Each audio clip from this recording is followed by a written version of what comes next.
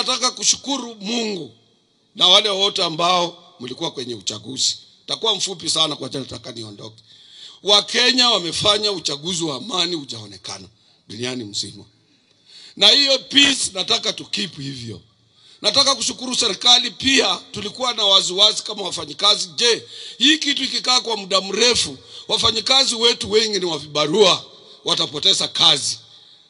Lakini yule Joseph Kinyua kwa niaba ya serikali akahakikishia waajiri na wafanyakazi ya kwamba kuna amani, watu warudi kazini. Nairobi sasa na kila pahali ni kawaida. Na ningeliwasihi wasomi, kama kule kwetu Western huwa na mchezo ya miereka ya watu kulimana miereka. Ikisha kuisha saa ingine ulikuwa unalimana na ndugu yako ama kasini yako. Mnarudi mnakaa chini mnakula pamoja mnasahau hiyo baadaye. Tolerance is the key. Kwa hivyo ningeliwasihi wa Kenya vile tulivyomshauri, na pia Raila Amolo Odinga akakubali ushauri wetu na wengine waliomshauri kuliko mimi, ya kwamba ni lazima tufuate njia ya kotini. Wacha tungojee matokeo ya kotini. Naye William Samoei Ruto akasema matokeo ya kotini nitayakubali. Hawa wawili wakisha kuyakubali, sisi ni nani? Sisi pia tutayakubali. Na ningelisihi wale wanaenda kwa mitandao na mambo ingine ya kuandika ya kuinsight watu ama kuleta maneno ingine, kuleta vitisho, wawache maneno kama hiyo, tuachie kotini, watu waendelee na kazi zao kama kawaida, na yatakayotoka kwa kotini sisi pia tutayafuata. Kabla hiyo tukipa amani. Amani ni kitu ya maana. Wale wanaosema mambo ya vita wangeliuliza wale waliokuwako zamani katika enzi zile tulipokuwa tunatafuta uhuru. Mimi nilizaliwa Nairobi, nilikuwa mdogo sana.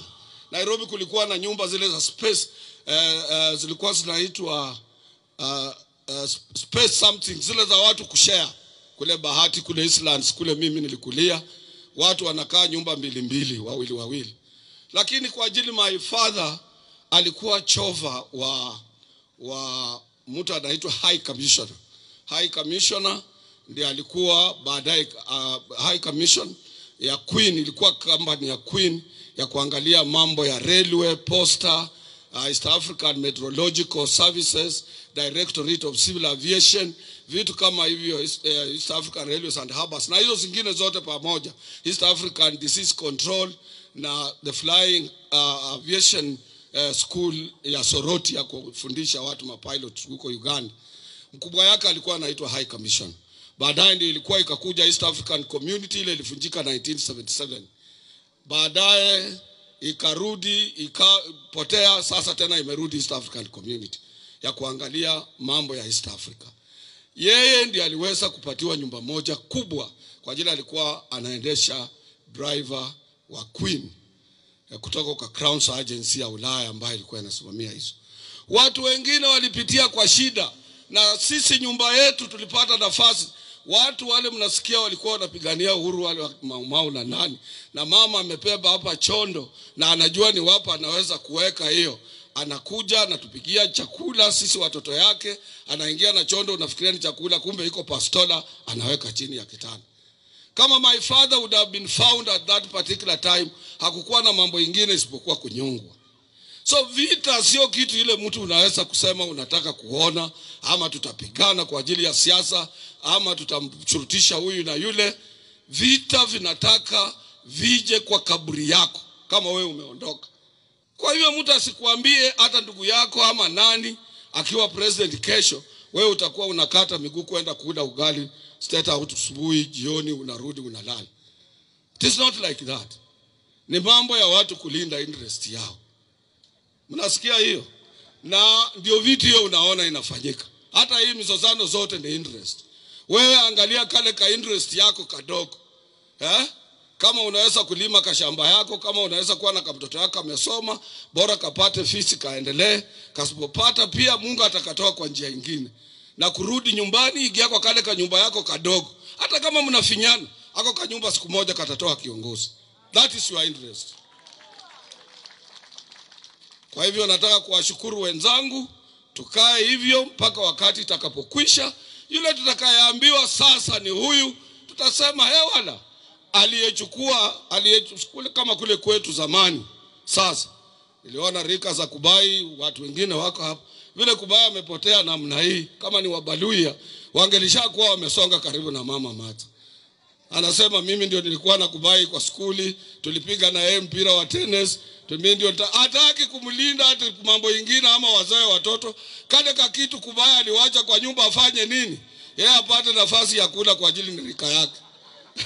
So mimi nataka kuambia, na wewe ukipata mama amemkubali ameingia kwa nyumba, huyo ndio baba yako. Usulize mama aka kamzee kanaingia kwa hii nyumba kametoka wapi? Wewe jawaza ujue aka kamzee sasa ndio baba. Kwa hivyo ile atakayechukua baada ya hii mambo yote tuambie huyu ndio president, we will accept him for the sake of our peace. Sinamna hivyo na Kenya itaendelea. Na ukiwa outspoken kama mimi, I will continue defending and speaking openly on behalf of those who cannot speak for themselves. Mnasikia hiyo? Now that does not mean I hate anybody. That will not mean I will be executing my elective position mandate ya to speak for workers without fear or consideration. Mnasikia hiyo? Because wakati Kubai walinichagua, that was on 24th August 2001.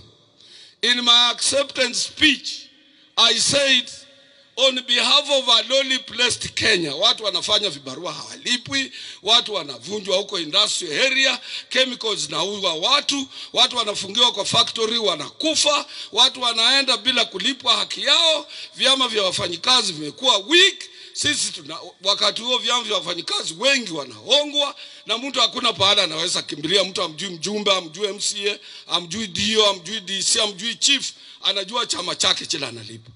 The best price a trade union leader can offer is his own life. Maisha yako. Kama vile Kubai amekufa in service and in the defense of workers' rights. Mnasikia hiyo? So usiogope, mtu asikutishe. Akwambie sasa unasikia wewe ulichukua hii msima ama ulifanya nini? Hapana. You had your constitutional right. Na hii katiba ambayo sisi tuko nayo, sasa watu wanaweza kuongea maneno bila uoga under the sun. People died for it.